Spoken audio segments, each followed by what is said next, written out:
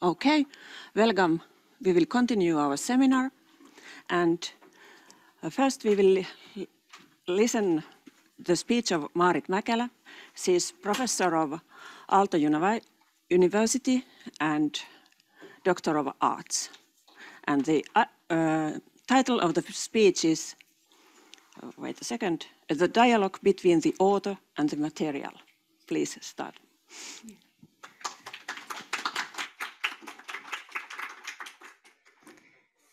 So thank you, Miia, and first I have to say how good I feel to be here today with you, because as a member of Ornamo and Artist OR, I feel that this is exactly the right place, that I'm honored to have a kind of this speech today.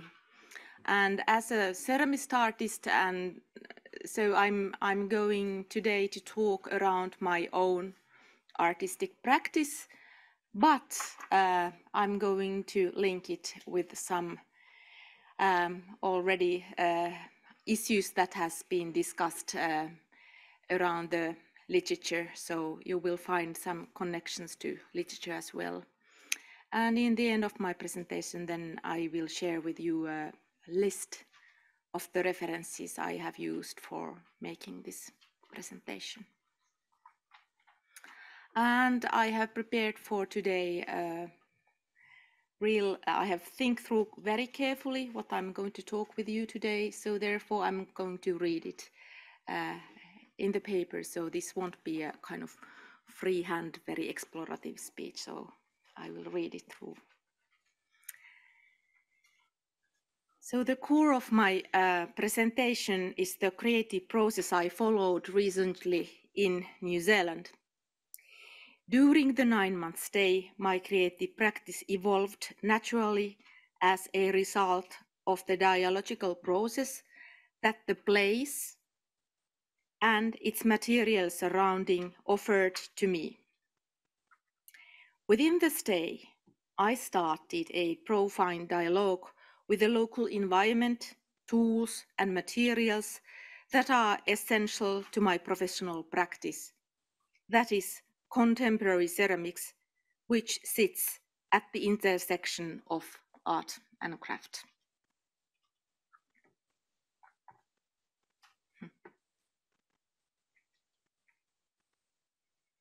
So now I'm trying to go to the next slide, but yeah. No. No,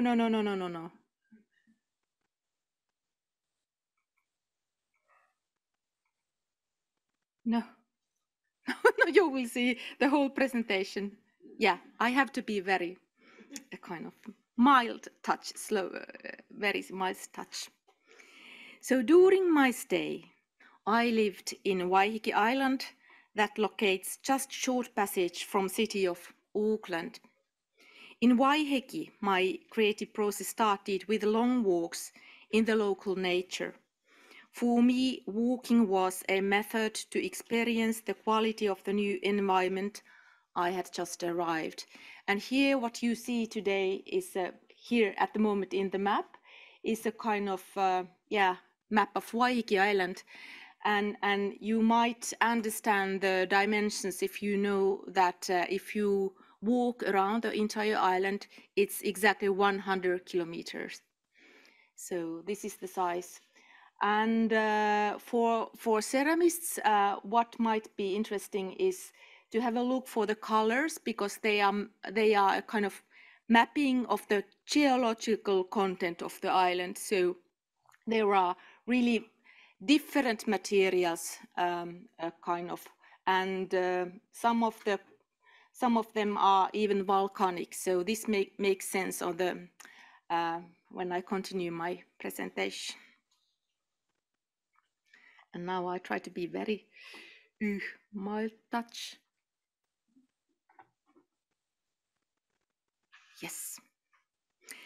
Social anthropologist Tim Ingold reminds us that we not perceive with the eyes the years or the surface of the skin, but instead with the whole body.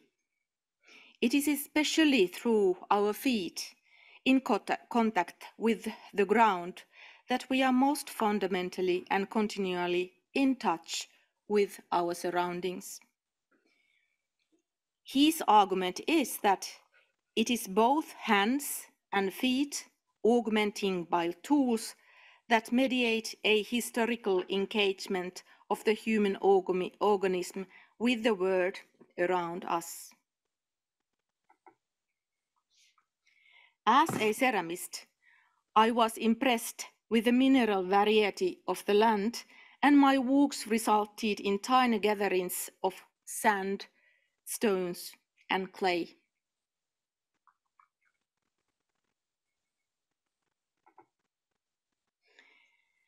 Next, I established the plane studio at my home. The tools consisted of local sticks, shells, and stones. They also included some kitchen items, such as towels, spoons, knives, and a pestle and mortar. In the studio, I processed the collected materials further, ground them and mixed them with water.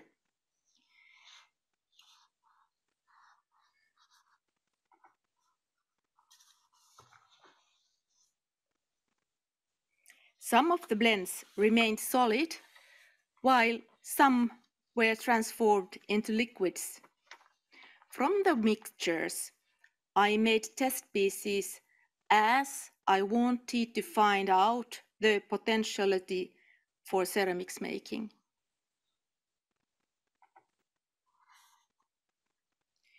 When the test pieces were dry, they were fired in kiln at 1060 degrees Celsius. During the firing, the material composition of clay changed to ceramics.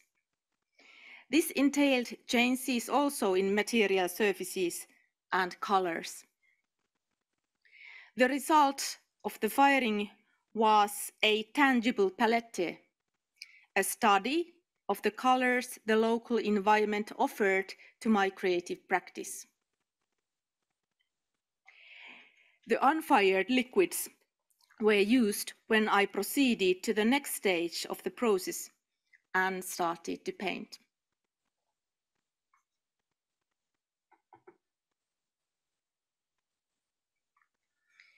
The first paintings were made on paper.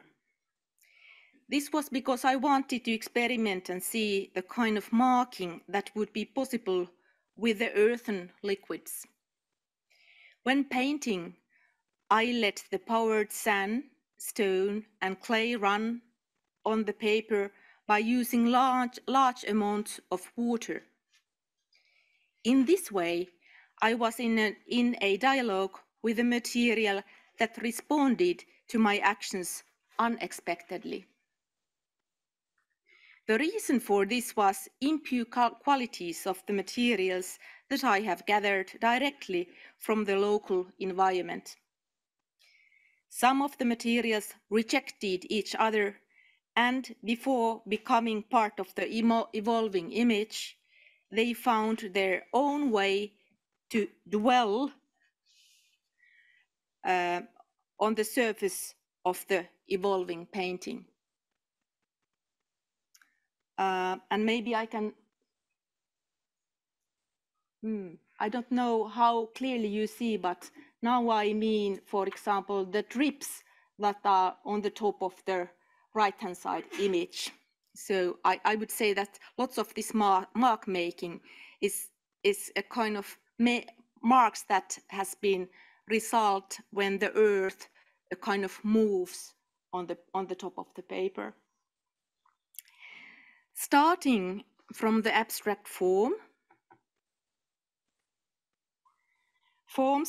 the painting process proceeded towards becoming figurative images.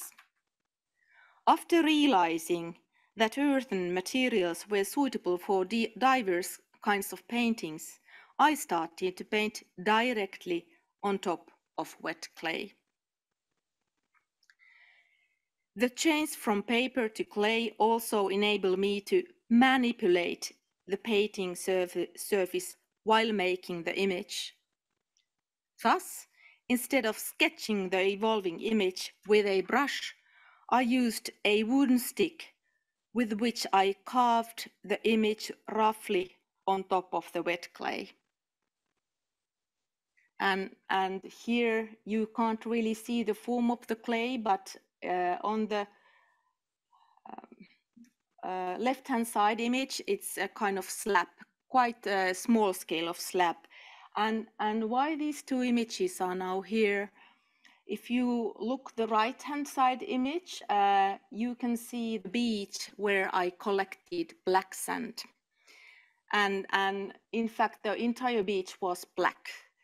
All the stones were black and the sand was black. And when I ground milled this kind of matter, it came as a material for my painting. So this is exactly the matter I have used as a black color on the left-hand side painting. So for example, the eyes of the female figure, they are made from the liquids I have made from the matter I have collected in the beach.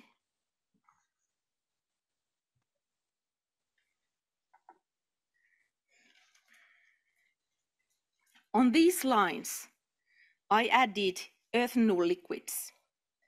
I worked in layers and the image evolved on the top of the slab in a dialogue with my embodied actions and the earthen materials. The final clay images were transformed into ceramic during a firing process. This process eventually brought forth also the colors suggested by the test pieces.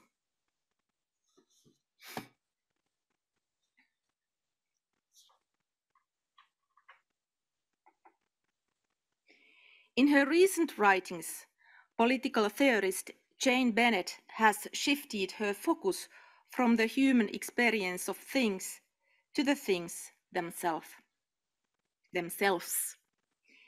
So recently, she has been considering what it might mean if we were to recognize the active participant of non-human forces in events.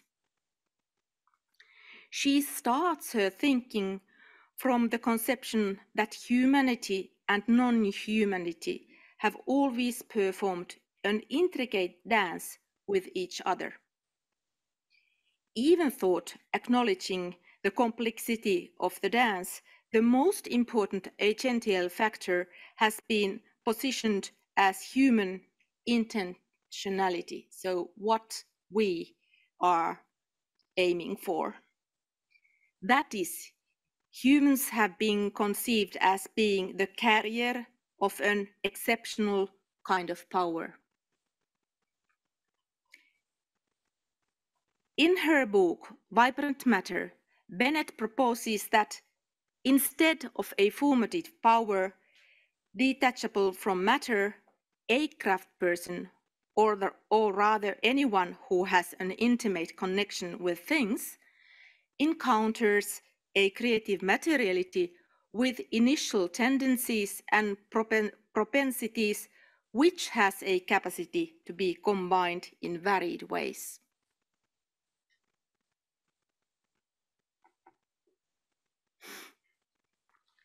The direction in which this power takes the creator depends on what types of other forces, effects, and matters are present in the process or bodies with which they come into close contact.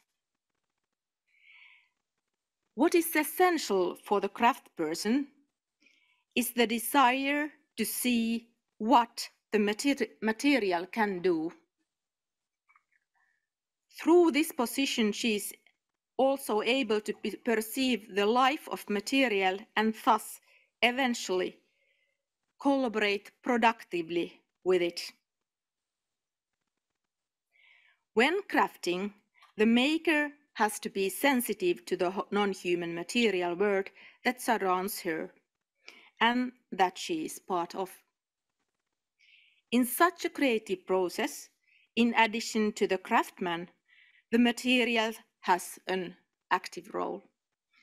And now I take an opportunity to talk a little bit longer about the ceramics because this is my material. So I will elaborate this a little bit more. So when discussing interaction of a ceramist and clay in the context of throwing clay, archaeologist Lampro Malafouris proposes that a ceramist knows more than she can tell or explain, and usually her hands have reasons of which her mind is not aware.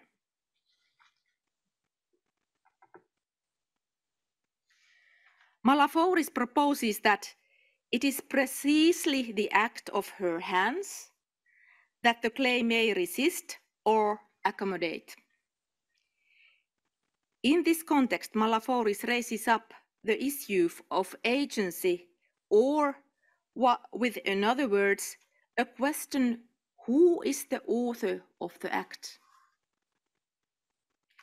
His assumption is that both human and material have agency, and that this agency can't be disentangled. He reasons that while agency and intentionality may not be properties of things, they are not properties of humans either. They are the properties of material engagement, that is, of the gray zone where brain, body, and culture conflate. In fact, when describing material engagement, Malafouris is concurrently describing emerging of agency. First, as he writes, first the hand grasps the clay in the way the clay affords to be grasped. Then the action becomes skill, skill affects results, and from those results, that matter agency emerges.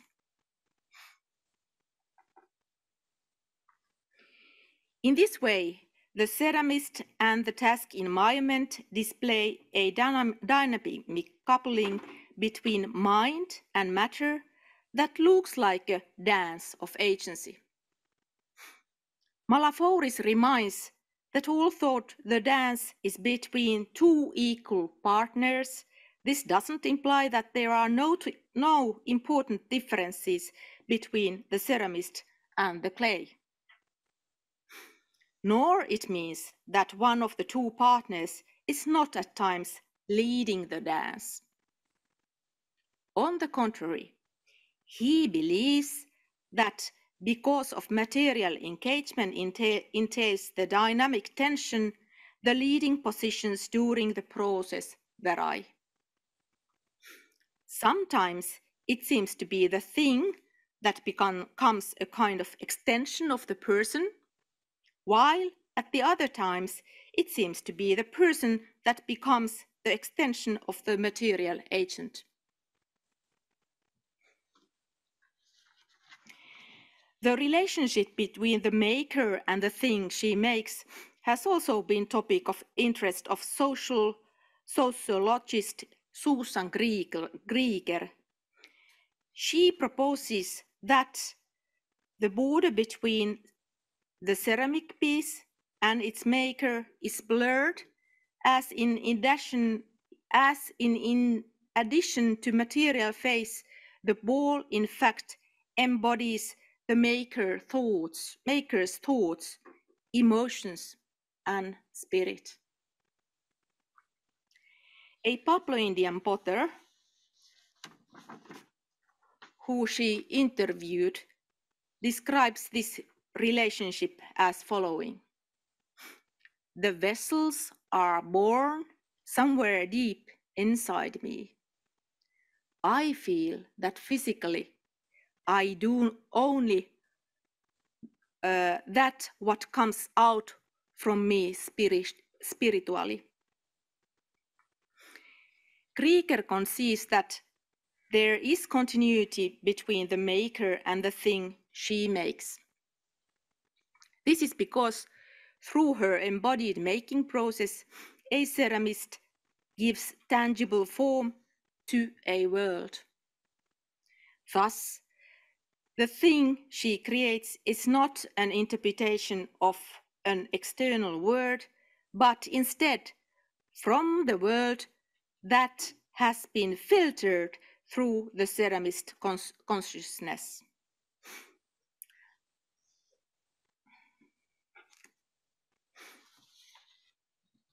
And of course, even though I was talking about ceramist, of course, you all know how to interpret these on the context of your own making and the materials you are working with. In New Zealand, I immersed myself in the local nature and began a dialogue with the new environment. The creative process was set forth through walking, which, according to Engold, is a deeply meditative practice. In fact, he conceives of walking as a journey in the mind as much as on the land. This is enabled through our senses, which maintain a constant traffic between the terrains of the mental and material. During the walks, I immersed myself as part of the local environment. In this way, I kind of tuned my thinking towards the patterns and rhythms the nature offered. In my case, the surrounding nature inspired me and set my embodied mind into a certain mode. In addition to this, the local nature also provided me with materials for the evolving craft-making process.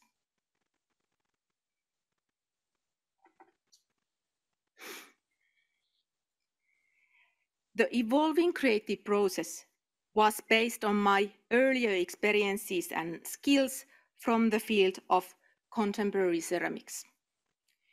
The process resulted in accidental discoveries and unexpected results that, in the end of my visit, were gathered in a form of solo exhibition.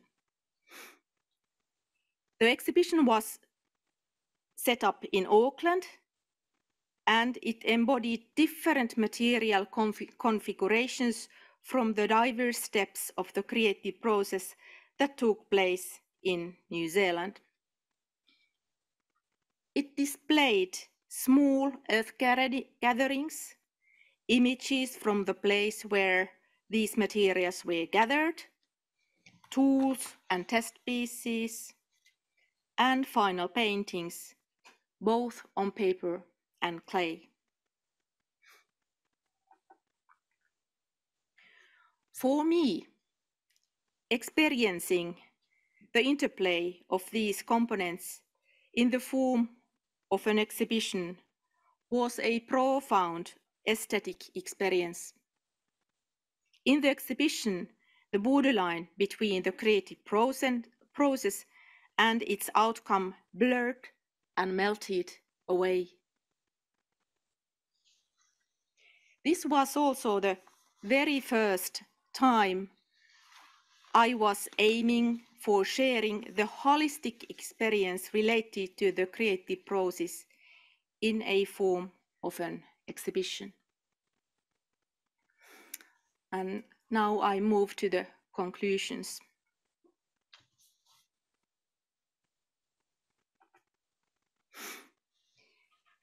In this presentation, I have discussed a dialogical process of a maker and materiality that is how materiality is integrally entangled in a creative process.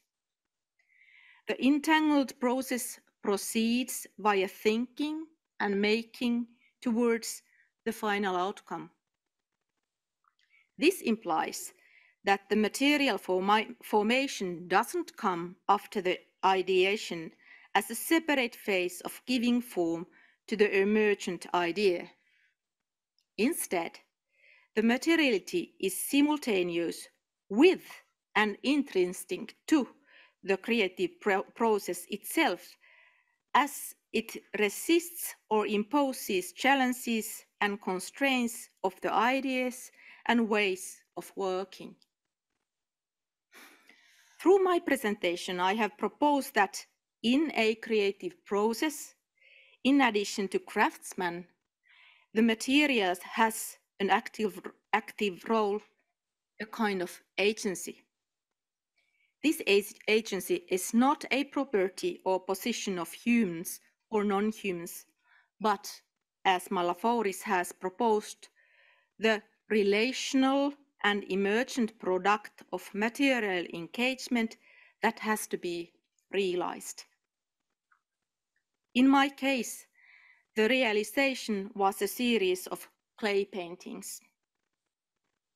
In this way, the final result of making emerges in an entangled process between the person and material world, allowing the material engagement guide the creative process towards the final outcome.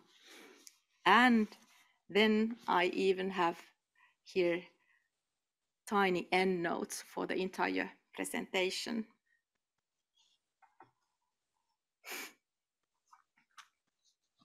In my presentation, I have conceived of craft making as a philosophical space that enables us to think through our relationship with environment. In New Zealand, craft making, in my case, ceramic making, provided an embodied way to practice and nourish a dialogical relationship with the local environment. I see this India war as a valuable practice through which to reconsider the relationship between human and nature profoundly, not only from an individual perspective, but also from the cultural and non-anthropocentric one. Thank you.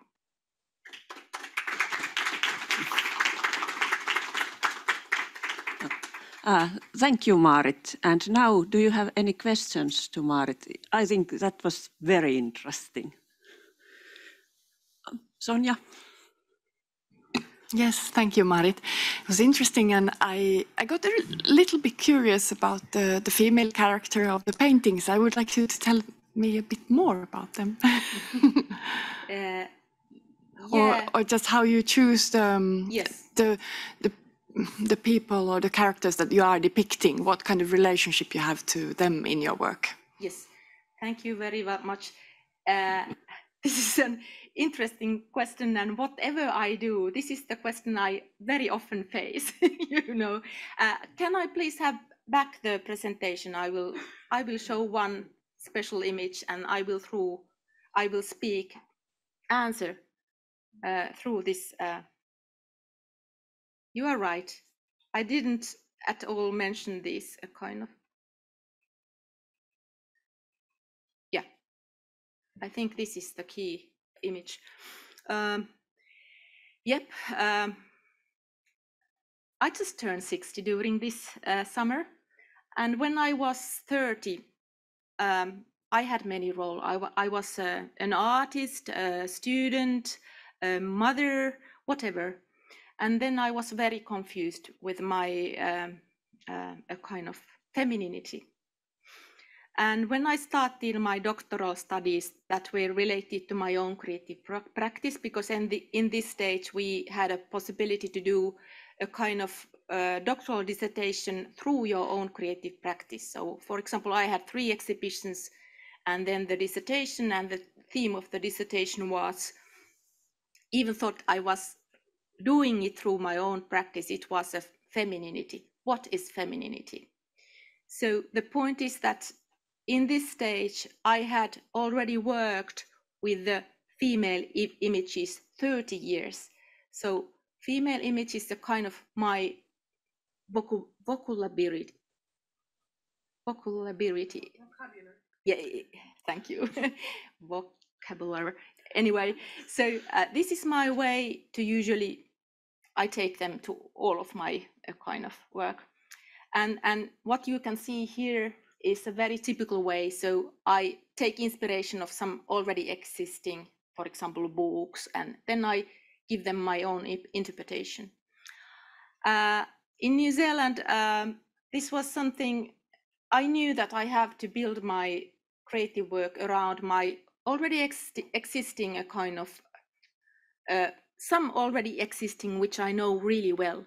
And I knew that the female images, how to paint them, is very typical for me. So I believe that in the creative process, if you really want to go somewhere, new territories, you have to have a kind of anchor, which is very deep related to your own practice. To make this kind of creative leap to the unknown, you can't just totally jump to the water. You have to have some kind of anchor which keeps you, on balance. And the female images in New Zealand, they were there. And to be honest, when I went there, I didn't know that I will end for painting them. And to be honest, these were the images I accidentally encountered in the library, to be honest. I saw in one of the exhibition a kind of some works, and then another a kind of book I encountered in the library was this amazing book of female painters with the images of everybody Finns knows. Now I just Helen Schellbeck. Yes. So then in this stage I had maybe a little homesick. So when I saw her image after spending already half a year abroad, then I know, okay, I will start to work with this image. Thank you. Really interesting to hear. Any other questions? There, please. Thank you for a wonderful presentation. I especially enjoyed many of the excellent quotes that you have chosen to combine with your content. Some of them stuck to mind. For instance, something like this you quoted and shared with us. Walking is a journey as much in the mind as on the land or something. Mm-hmm. Yes, sorry, I can't remember who it was by. But I just wanted to maybe ask you to reflect a little bit on walking in the urban environment and about the importance of materials and tactility or art and craft in the urban environment and how that can help us have a walk in our mind as well as on the land in an urban environment. Yeah. As a contrast to your experience in New Zealand. Yeah, thank you. So this is really interesting and important question, because at the moment I'm exactly working with with this, because at the moment I'm one of those artists who has got a kind of work on show in Emma Museum in this what is the name of the exhibition? Keramiikka Uuden äärellä. Yeah.